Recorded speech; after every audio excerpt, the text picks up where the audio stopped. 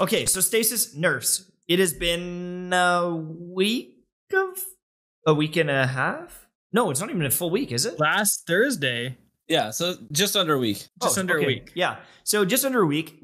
People played some trials on the weekend. I dabbled. I didn't stream it. I just logged in for a tiny little touch. I was pretty impressed with a lot of it. The Hunter Melee nerf, incredible. Holy cow. Yeah. I used to just get pegged by that thing constantly. Around corners, tracking you. It was so frustrating because as long as they threw it near you, you're getting tagged. So that got nerfed. That was amazing. The Behemoth nerf. Brother, that thing would fly towards me 24/7 and I just rage because it's like, all right, I'm just dead. You can't shoot it. Yeah. You can sprint away. I guess I'll die. Like as like a Dawn Blade, top tree, and it'll still catch you. And you can lay into them. But they reduced the damage reduction, so you actually, if you're doing decent, you can actually kill them before they kill you. You can now, like, it's much more common that you can one-shot headshot them with an adaptive sniper. So like with the beloved archetype or the adored archetype. So that's great. Whereas before, if they had high resilience, they're tanking that shot. Yeah. And if they tank that shot, then you're dead. Freeze durations. Overall, like it did feel quite a bit better. It is still frustrating, like if you get tagged with it, but I just also noticed more people on light subclasses when I played, like a lot more. It used to be like one to two people in a 12-man lobby, and now some of my games it was the majority, which I have not seen. I've never seen most of my games. It's mostly light subclasses now. Dawn Blade and Spectral Blades. I mean, these things they're back on top. And I've seen a lot of people say, like, Stasis nerfs were dumb. Now we're just back to Dawnblade and Spectral. It's like, bro, but you're not being objective here. Yes, there is always going to be something on top, but is it as bad as Stasis was? Yeah, exactly. No. You don't go into a lobby and see 9 Dawnblades. You don't. It just doesn't happen. You know what I'm saying? It's not as oppressive as Stasis, and it wasn't as free. I mean, Top Tree Dawnblade, I mean, they've already said it's probably going to have to be brought down a little bit. I mean, they already said that, but it has a high skill ceiling. Stasis was different. Stasis was, I have 0 talent, I have 0 skill, and I can kill you.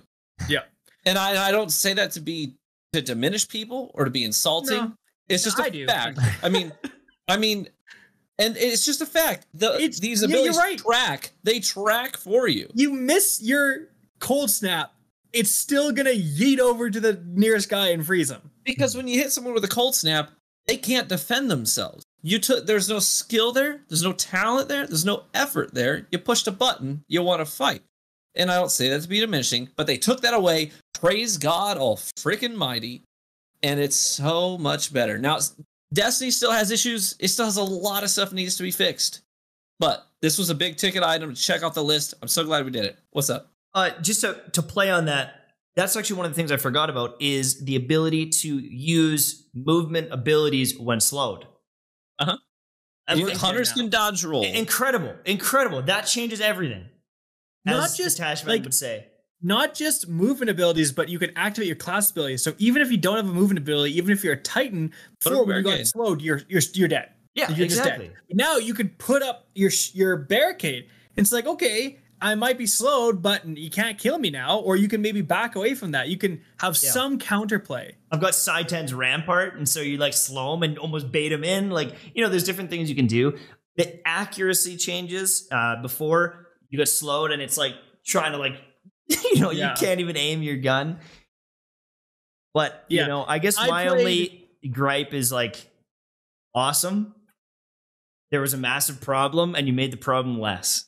You didn't make the game better. You just made it less bad. Well, can I say I played a lot of Iron Banner last night too, and yeah, it's so noticeable. A lot less stasis, a lot more light. Stasis is still hot and heavy. Like especially Revenant Hunters, they've just migrated to Shatter Dive, which is very good still, right? Yeah. You put on especially like the Frosties with that grenade, you're getting that back so fast, and the aspect of winter still makes that grenade better. You Shatter Dive, it's still great. But it's not like if one or two things are great, that's fine. The problem was that everything was Great. That's right. Every single ability, the nades were S plus tier, the melees were S plus tier, the super was S plus tier, the movement was S plus tier. It's like, brother. And no at downsides. Some point we gotta calm it down. The one, and now I'm gonna ask you. I think that this nerf was a great idea, and I think that an emergency button had to be pressed. But I am kind of annoyed, and I made a video on this saying like, dude, these changes hurt the PvE stasis quite a bit. Like, especially the Behemoth Titan, because they changed how the slide works, right? You have to run and then slide. Yeah. So one of the best parts about using it in PvE, one of the only reasons to legitimately use it was because it had great anti-ad capabilities. You'd throw a glacier grenade and slide right into it and shatter it. And then if you had some like shattering ice synergies, you could get your melee back right away. Like, actually a very powerful build. But now you can't. You have to like throw the grenade and like run around and like set it up. So it just feels worse to play. And like, I understand they had to do this to save the freaking game, but it is kind of annoying. It's like, man, like it was not overpowered in the slightest for PvE, and yet it still took a hit. And it just like brings up that age-old argument of like, are they going to have to separate these sandboxes? It just keeps causing problems.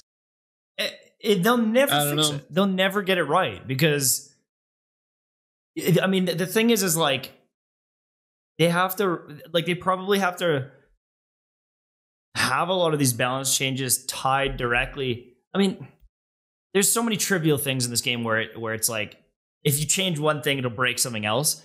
I don't even know how they would do it where it's like, this activity, the slide is instant. This activity, it isn't in it. Like, I don't even know how they would code it differently. Like, I can tell you right now, I don't think you will ever see them do different sandbox tunings on that level between PvE and PvP. I don't think it will ever happen. They've stated before in open forums, hey, we are very committed to the idea that your guardian is your guardian is your guardian, and the way you play here is the same way you play there and the same way you play over here. Gambit, PvP, PvE. It's all the same. And I don't think they're gonna change that. I agree, but like, do you guys see where I'm coming from? And some people in the chat are like, well, why would you even play Behemoth Titan? Like, you're gonna play Bubble anyways. Like, yeah, that's my point. Like, the small amount of people who just played it because they enjoyed it, they liked shattering in PvE. It was not even close to overpowered. They logged on one day and their favorite build is worse because a bunch of PvP players couldn't calm the hell down. Like, it's just kind of But actually, it's like you guys had to spaz out for a top of the leaderboards where winning doesn't matter in most game modes. Like, do we really have? No, I'm obviously. Oh no, I thought you meant the other way. Like, we were all complaining about Stasis. I'm obviously memeing on you guys, but it is kind of a sad thing. It's like, you log on. There's so many people that don't play PvP at all, and it's like, you log on and your stuff is worse, and all of them are worse. Like, the tracking for Shadebinder, right? Like, that matters quite a bit, because if you're playing like a higher level content and you're like far away, and the shade, I've seen people use Shadebinder in Grandmasters because of the Bleak Watcher turret that can like spawn trap and freeze champions. Yeah, it's actually pretty solid. Actually really good. But like, now if obviously you're staying further away, if you try to hit someone, if you try to lock on, there's no tracking anymore. The tracking breaks after a certain amount of time. So like, that's super. It got way worse. So like, dude, it's just like a whole. I want to make it clear that I'm not saying that they like did something wrong by doing this nerf. I think this nerf was needed, but it just like, it opens this can of worms again, where it's like, I feel like every big nerf like this should have some offsets for the part of the game that wasn't involved. They've done it before in Stasis, but it seems like this was like an emergency thing, and I hope they go back to doing like offsets. If they nerf something for one part of the game, it shouldn't suffer in the other part as well. I wonder. I'm not overly concerned. I think that you'll see some work to bring Stasis back up, at least on the PvE side of things. But I don't mean to cut you off, Mike. Oh, it's okay. I've seen a lot of like overall positivity, like even like ZK and Frostbolt. Like, you know, we've been talking, and they've been really frustrated because they still do a lot of like trials on the weekend and stuff. And like, for the first time, I saw some positivity out of them. you know, and Yeah. they're like, damn, like I can actually kind of deal with PvP, but you know, it's a tough thing. I feel like there's a lot of people in Destiny right now where it's like, I can deal with this game. You know, they're not like overly hyped about anything really, and like maybe they are for a bit, but it isn't. It feels like it's in a bit of a lull. It needs a big kick to get everyone really invested again. Yeah, it's I don't know, and then you have I see some people in the chat like, no, Shadebinder didn't change. I had people say that on Twitter. It's like it didn't even change. Someone actually swear to God said it like this. He's like, Shadebinder is basically the same. I mean, yeah, you lost the Whisper of Hedrons, which was the best fragment, and then you also like lost a couple. Other than that, it's fine. So it's like, so they took away the best. What you're saying is the best PvE like aspect or fragment.